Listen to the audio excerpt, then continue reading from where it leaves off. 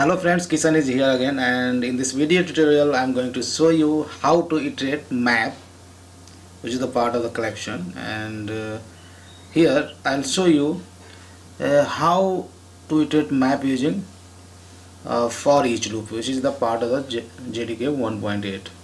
So let's go ahead and create a Java project. So I would give the project name as Iterate Map using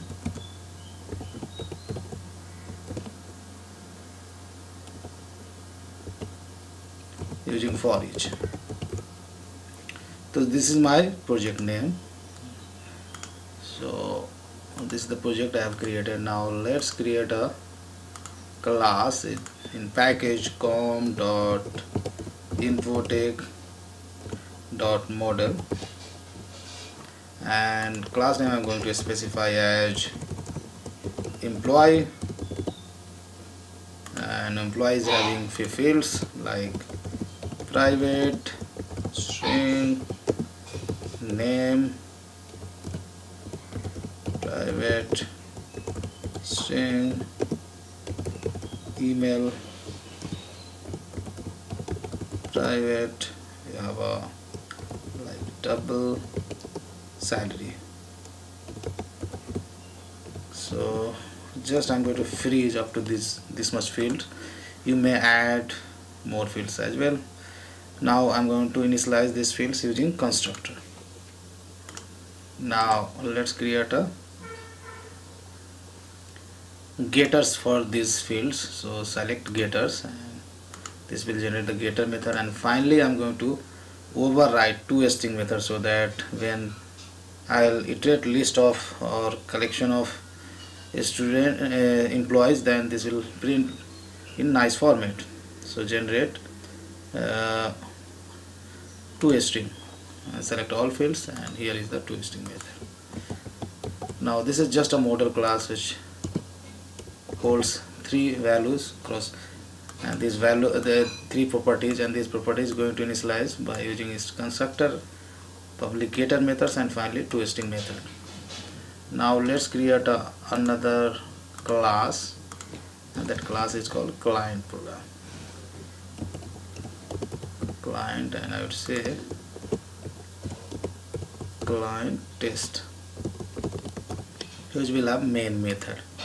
And here I'm going to create a map.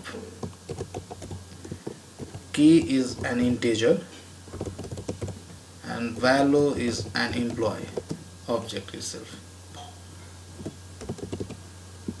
and I would give name as map, and you can take any implementer of map. Here I am going to take hash map. Okay, press Ctrl Shift O for organize import. Now map is nothing but is a collection which holds key value pairs. So map has a method is called put, and here look at here, you can put key and value. Key is an integer, so here let's assume key is nothing but the employee ID itself, and value is an employee object. So here name I'm going to specify Sean, email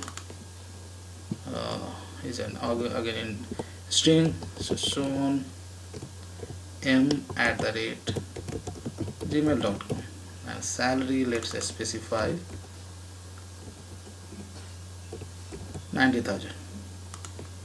Now this is the first element I have added, first entry I have added in map. Now let's add few more, and 4455, and let's Andrew, and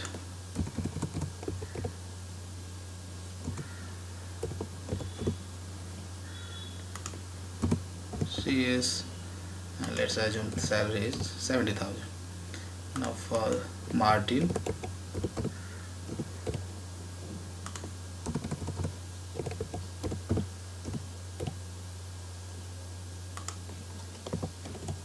something like that, and salary let's assume 80,000. So these are the three entry I have added in map. Now how usually we iterate map in what is the traditional approach? So here map has a method is called entry set. You can use entry set, right? And this will give you object of set. Again set you can, this is a set of entry object, right? So set you can iterate using either iterator or for enhanced loop, right? We have a for enhanced for loop. So here I'm going to iterate this set, right? And this set will give you the elements of entry object, and entry has a directly, if you go to the API, entry has a directly get key and get value method, right? So directly this will give you the key value pairs from map, and here you can print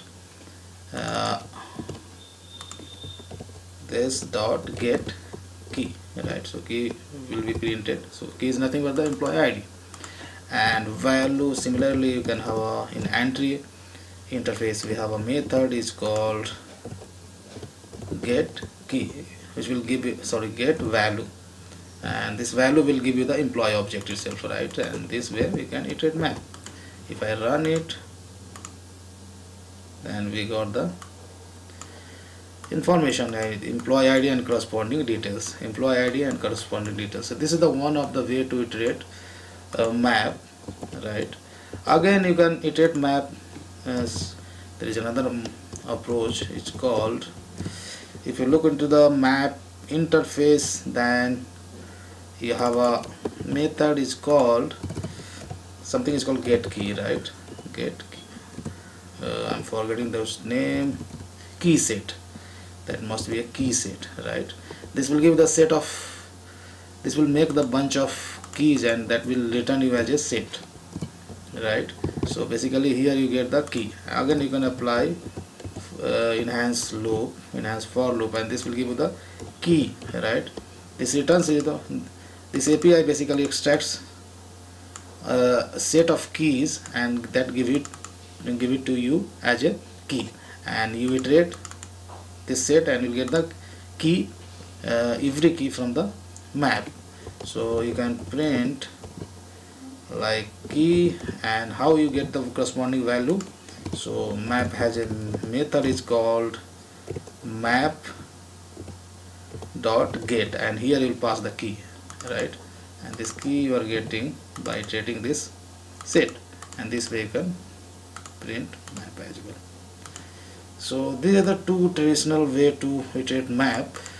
Now JDK 1.8 onwards you can iterate map using for each loop, right? So let's see how we can iterate map using for each loop, and that's so simple. So you have a map dot, you can go for the for each, and look at the for each signature. What arguments for is taking? By consumer. If you have remembered in previous video tutorial we had seen how to iterate list or set, and there then we tried to apply for each on list, then that was taking consumer as an argument, and consumer was and functional interface. This already we had discussed. Again by consumer, because this is a map always holds key value pairs, so that's why instead of consumer, I mean this method for each method is accepting by consumer, and by consumer is again an functional interface. And as we know that if our interface is functional, then we can apply lambda expression happily, right? And this functional interface has a accept method. So directly I'm going to use lambda expression over here. So we can apply lambda expression in this fashion. You have a key, then k stands for key, and comma v, and here you can specify the lambda sign, and see. So I do hope this will help out me. Yes, and here you can happily print key directly. K is the key, and separate with the tab, and we can print value as well, right? And see how concise and compact way we have written for each loop. But upper two ways takes, I mean, a lot of code to iterate map, right? This is the amount of code, but when you use for each loop to iterate map, then only single line of code. If I iterate it, then we'll get the almost similar output.